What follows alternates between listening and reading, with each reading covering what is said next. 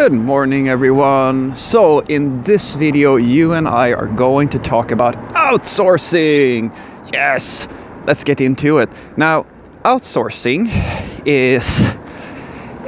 you may have heard this, and this is not unique to IT in any way, but I suspect that Hollywood has made us kind of accept this stereotypical outsourcing. I don't know what to call it, but the mental picture I see a lot of people having is you have a bunch of IT people sitting in India, for example, answering the support line, and in the programming world it usually goes, all right, we outsource this, and usually when we outsource something, it's going to be a C# or Java application, and then all the development is happening somewhere else.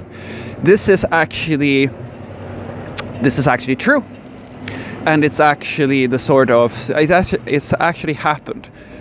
It's exactly what happened to me at Ticketmaster, or rather that is in essence the way that they shut down the office here in Gothenburg. So the way it went, and the way it usually goes, is that a big IT company realizes that, hey, we can cut a lot of cost by moving the development to a country where the average salary for and availability of professional developers, and usually it's consultancies, is, it's that you have things available to you and it's cheaper and all that good stuff. It's a financial decision, but it's not a tech decision. And I'll tell you why. Because a lot of people that I see have this notion that outsourcing is a threat to you as somebody who's living in one of these countries where we actually pay our people well, and we don't try to exploit the instability of the country or the financial situation, which is the case for this outsourcing trend. And I also wanted to tell you that it's not all companies who outsource, and they don't do it for one very particular reason, and I'll tell you that as well. So the biggest motivation for outsourcing something is that it will save you time and money for the most part, and it really boils down to money. At least from my perspective, I can only guess at what other possible reasons there could be, but that's the big reason. Outsourcing things out usually means money saving, and it does mean that on paper. Now, what do I mean by it means that on paper? Well, this is a tricky one. One of the things that you will find, and this is also one of the reasons why I am very careful with remote developers and working remotely. The reason why I'm careful about this is because there is a lot of benefits to having people in-house, or having people that are working in the country and so forth and so forth. And let me tell you why. Let's say, it's actually something that we discuss in great length in my company, where we have different integrations to different countries and so forth. Because let's say, for the sake of argument, that you have a platform such as, I don't know, it manages legal documents, for example.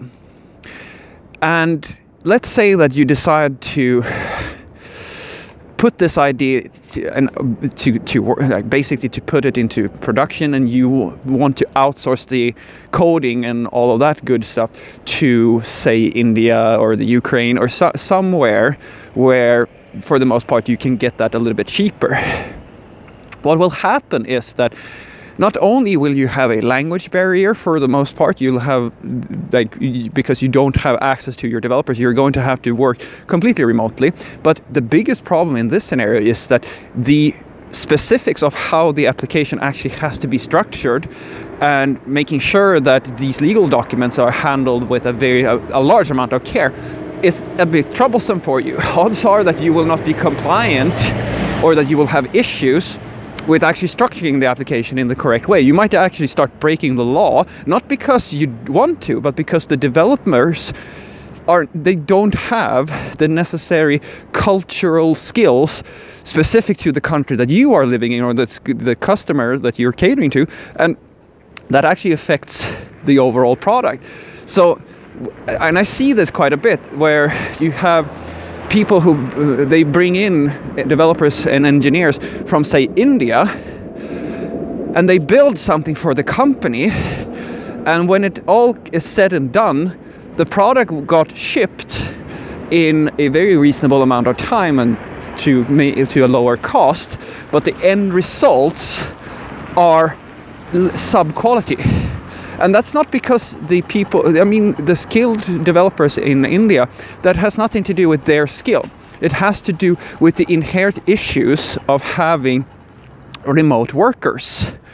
Everything gets much slower, gets communications, all that stuff gets much trickier when you don't work in the same office.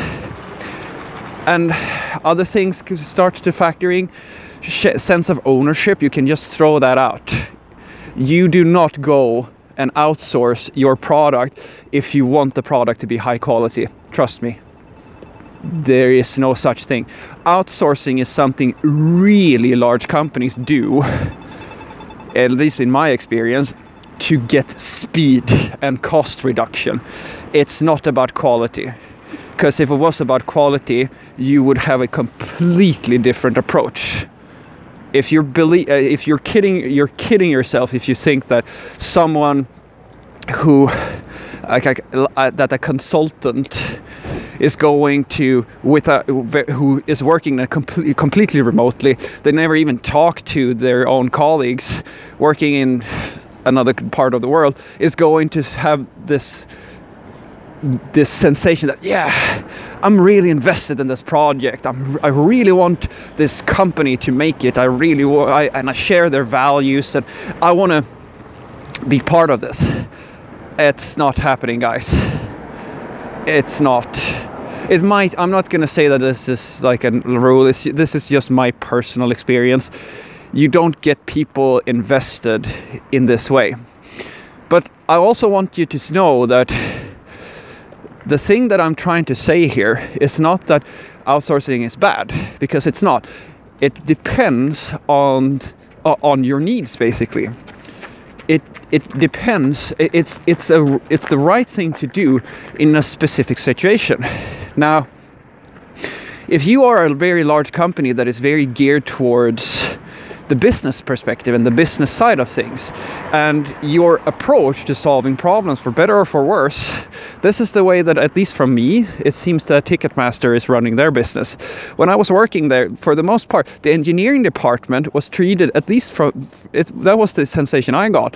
The engineering department was really just treated as a necessary evil, because most of the business value and all the priorities were structured in the business part of the company. So the way it kind of went, at least from my perspective, this might be completely wrong, but the way it looked was that you signed a deal with a client, and that client had certain requirements, and then you went to the development department and simply told them, make us compliant with this contract. That's the process. It might, from engineering and UX, that perspective, that's a horrible way, because you don't have a way of that's going to make the product.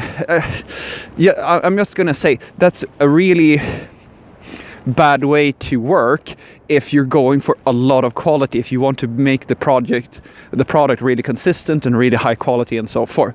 But it's a great way of working if the main interest is to get as many clients as possible. It basically just becomes a factory. You take in a request and you just make yourself compliant, and that's how you maintain your business. So outsourcing in that situation is perfect, because you, as a company, Ticketmaster are not necessarily trying to be an IT company. They want to sell tickets. They want to make money. So unless there's a really big benefit to having in-house developers, it's actually very convenient to be able to outsource that to a consultancy. It's actually the trend you see in really large companies, not just Ticketmaster. Telia here in Gothenburg does it, Volvo does it. It's actually a trend that if you want to work for one of these really gigantic corporations, they are actually most of the time spending a little bit more money, or a lot more money, on hiring consultancies, because it allows them to pull up a project very quickly. They don't have to maintain like staff or all this overhead process, and then they can fire everybody when they need to. Like, they get more flexible and they have the money. So for them, it's actually a big benefit to having outsourcing options. But if you are a smaller company, or if you're the sort of company who goes for a really high quality product, outsourcing is a really bad choice, because as I said, it doesn't grow ownership, and it creates all these subtle small issues, especially, as I said, in communications. That's just my experience. Usually the rule of thumb is proximity. I would say that's the constant in all of this. The closer somebody is to the source, the higher the quality. The closer the UX person and the developer is to the business, the better the product.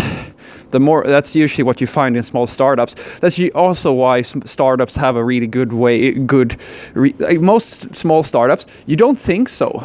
But a lot of these companies, they actually get really popular very quickly, and they get bought out by bigger companies, because when you have this small little tight nested group who really cares about the project, they can produce quality at a rate that the big companies can't.